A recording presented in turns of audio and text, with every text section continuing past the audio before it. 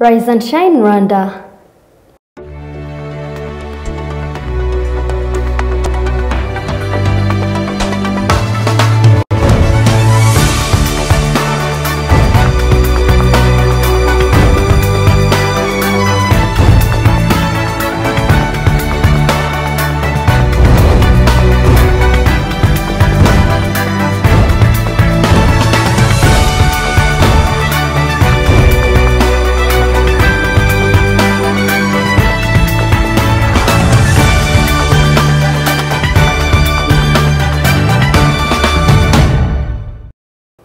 Good morning, you're watching Rise and Shine Rwanda with me, Irene Kanengwa. Coming up on today's Rise and Shine Rwanda.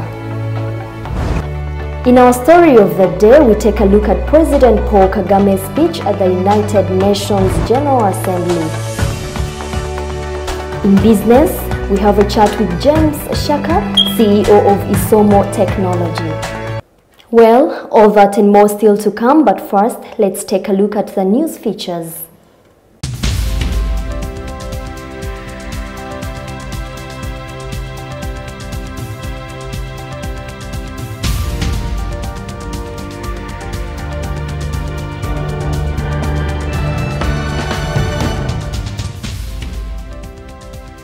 Foreigners or persons outside Rwanda can now adopt children in the country, 7 years after the Ministry of Gender and Family Promotion suspended the so-called inter-country adoption of Rwandan children. The suspension was lifted this month after government put in place mechanisms in line with the Hague Adoption Convention on the protection of children. According to the ministry, among the procedures they were required to fulfill include the establishment of the National Children Commission, commitment through different laws, including the law relating to the rights and the protection of the child, law governing persons and family, and the ministerial order determining conditions for inter-country adoption. Minister Nira Safari said the child can be adopted abroad only after failing to find any Rwandan willing to take up the child through the existing Tumurere mu Muryango program. Ministry figures indicate that from 2012 to 2016, out of 3,223 children who lived in orphanages, 2,909 were adopted through the Tumurere mu Muryango program. Kenya's Electoral Commission says it has moved the date of the country's repeat presidential elections to October 26th. It also said the Electoral Commission had not given the court access to its computer servers to disprove the charge by veteran opposition leader Raila Odinga that hackers infiltrated the commission system and altered the results. Kenyatta on Thursday denounced the nullification of his re-election as a blow to the democratic ideals Kenyans fought for, calling it a judicial coup. But in an interview with Al Jazeera, Odinga said that the Supreme Court was right to avoid the result. Earthquake kills more than 220 in central Mexico. For those who were alive in 1985, Tuesday's quake brought back familiar feelings experienced during the devastating earthquake that killed more than 10,000 people exactly 32 years ago. Mexican President Enrique Peña Nieto, who said on Twitter that he had been flying to Osaka when the tremor struck, returned to Mexico City on Tuesday afternoon, where he called an emergency meeting. In a tweet, he warned Mexicans to review the damage, disconnect the lights and turn off gas before returning to their homes. He also visited the site of the collapsed school where the pupils were killed. 38 remained missing. Officials gave out the numbers of shelters and hostels for those needing a place to stay. Welcome back to Rise and Shine Rwanda's story of the day with me, Irene Kanengwa.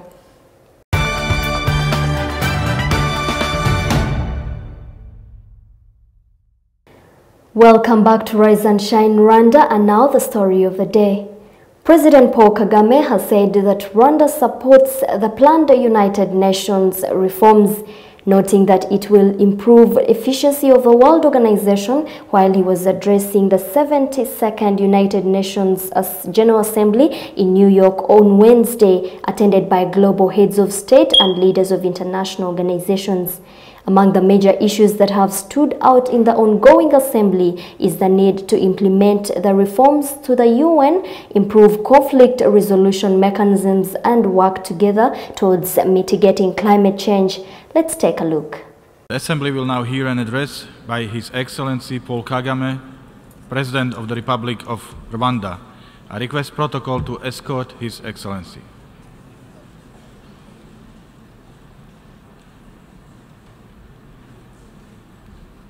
On behalf of the General Assembly, I have the honor to welcome to the United Nations His Excellency Paul Kagame, President of the Republic of Rwanda, and to invite him to address the Assembly.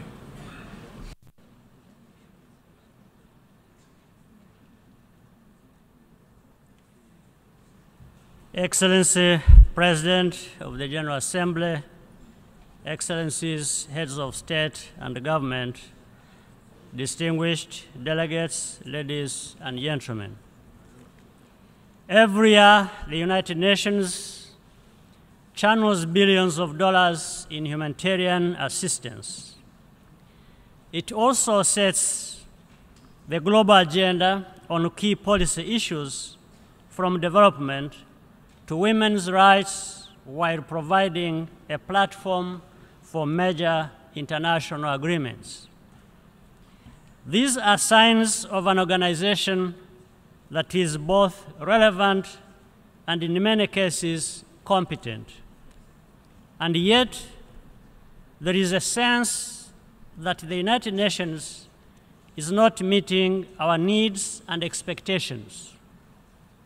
In this context, I would like to commend the Secretary General and congratulate you, Mr. President, for the two important initiatives the Secretary General championed this week on United Nations reform and response to sexual exploitation and abuse. These steps go to the heart of the matter, the deficit of trust and accountability in the international system.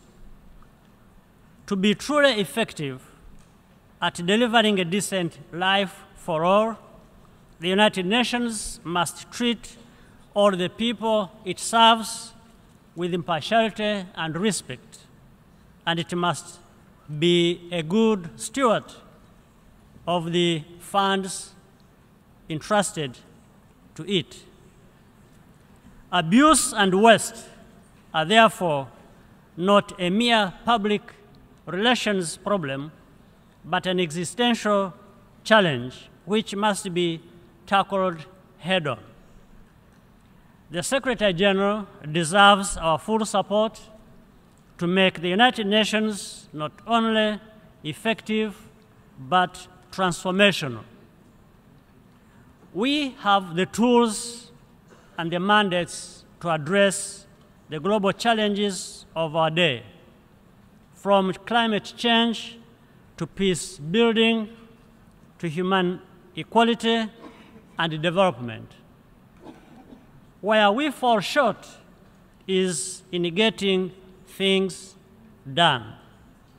Institutional reform is not a one-off event, like applying a fresh coat of paint.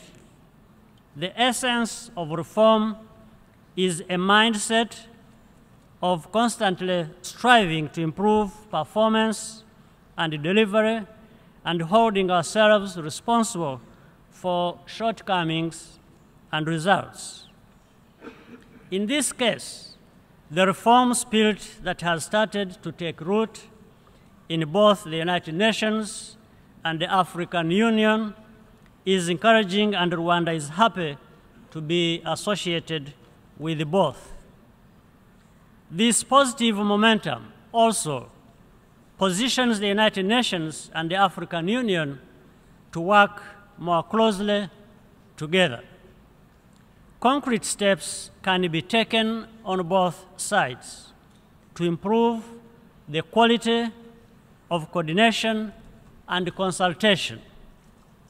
The African Union and the United Nations are already good partners in peacekeeping, and Rwanda is happy and proud to have forces serving under both flags. But we can do much more and do it better. We also share the common objective to meet the Sustainable Development Goals and Africa's Agenda 2063 targets, as well as continue to enhance women's empowerment. Closer collaboration will help us bridge the growing digital divide through universal broadband access, which connects our people to networks of knowledge and prosperity. Canada and Rwanda, together with other stakeholders, are working to raise awareness of the tremendous impact we can have right away by ratifying and implementing the Kigali Amendment to the Montreal Protocol. This is among the most important actions that a country can take to directly tackle climate change and reaffirm the commitment to the Paris Agreement. Fewer than 15 additional ratifications are needed in order for the Kigali Amendment to come into force in 2019. Mr. President, distinguished delegates, our world faces difficult challenges, but no more so than in the past.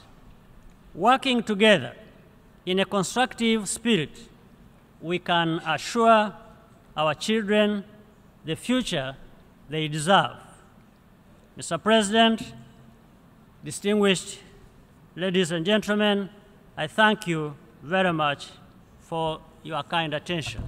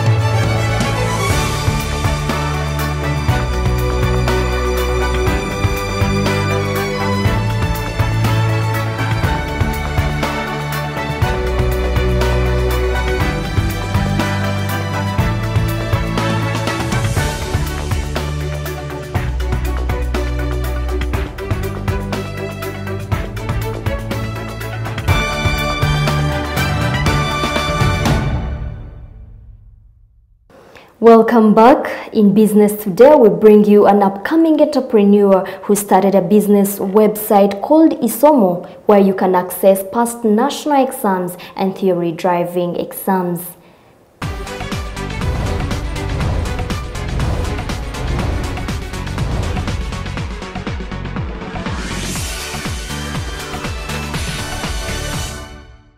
Joining us in studio today is Mr. Shaka James, CEO, Isomo Technology. You're most welcome, sir. Thank you so much. How are you? How are you feeling? Everything is going on well. Everything is okay. Yeah. Tell us about this website. How is it? How is the website? What is it all about? Yeah, actually the company is Isomo Technology, as you have said it, but it has a soft archive website where you can find past papers for primary 6, senior 3, senior 6 in all combination, plus past papers for provisional driving theory. So even there, we are also working on that project so that we maybe the coming week, the way somebody is just finding it today how it is, when he comes tomorrow, he finds that there is something that has already improved on it.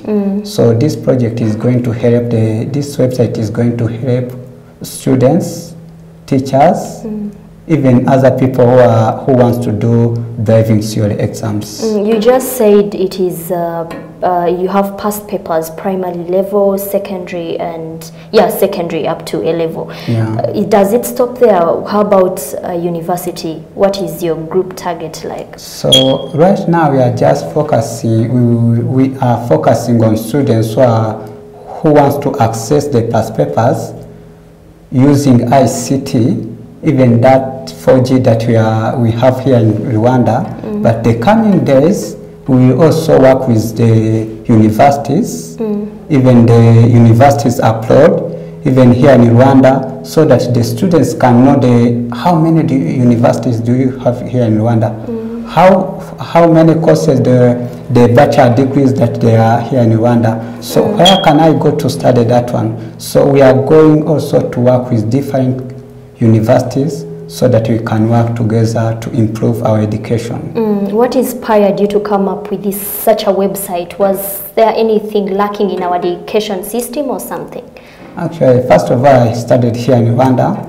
It was so hard for us when we were in primary 6 to find the past papers for different years.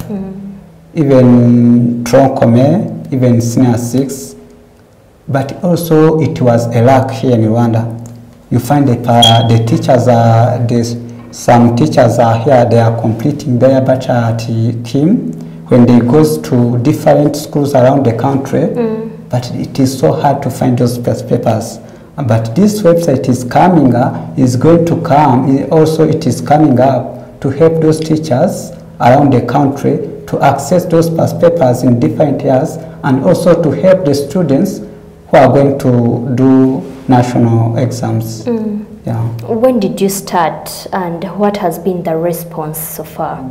Actually, I started this website in 2015 in November, but it came out in July. That's when it started operating? Yeah, it came out in July, and up to this time we have 34 people who have already accessed the website. 34,000? 1,000 actually. Okay. Yeah. That's interesting. It's quite, it shows people are positive about it. Yeah. Yeah.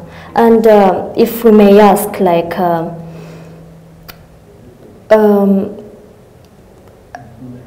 was there any resistance, from maybe the teachers or from the traffic, because they usually also come up with past papers. Maybe they use these they bring them back during examinations. Was there anything like any resistance or something? But if you check like into the past papers for 2015 in literature and English, even the past paper for 2014 in literature and English, it is the same. Completely That's the same. why I asked, wasn't there any arguments about you coming up with these past papers, yet they reuse them? But actually for this time, all the people are so excited with this project. And that is why you find that many people are also visiting. But up to this time, you can also find their answers on that website. But accessing the past paper, it is free to everyone. But accessing their answers, that is where you have to pay. But paying is not it is not the first step. You have to create an account. So we want the students to know how to use emails, to create their emails. even the teachers, they have to use their emails. Here in Rwanda, we talk about 4G, but 4G is not going to come up when we start slowly by slowly. When students use their emails, so that is where we come up with another step, from this step to another one. So that is what we are also working, and we are helping also the students around the country. To those who don't have the emails, we help them to create those emails, and we tell them the purpose of the email actually. The journey of education is quite long, and it involves so many people. Talk about the students, talk about the teachers and the parents. I've not had parents anywhere. Is there any part they come in? So actually, when we talk about the parent, they are in two ways. They are teachers, also those are parents actually, but also they are our family. So we are helping if you access the answers, you have to pay. And we know that all the students don't have the money. So that is why we are encouraging the parents, even the schools, to help those students, to help our students, to help their students to access their answers. So that is where they come in. Okay. Okay, if finally we are coming to the conclusion, what is the next expansion plan? What do we expect in this website for the future? Yeah, we are expecting so many things on this website, because you can also find there the past papers, even the traffic rules. So, and as we all know, there are so many accidents. We hear the accidents there around the country. We are also, this website is also coming to avoid forging of those provisional driving license.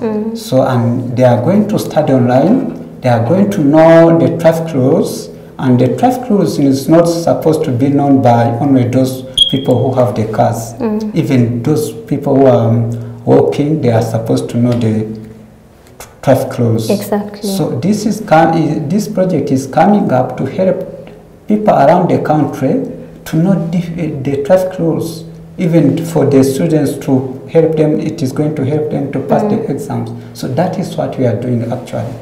Oh, thank you so much for being part of the show. Thank you so much. Yeah, that was Mr. Shaka James, CEO Isomo Technology. Please check out the website for you to learn more.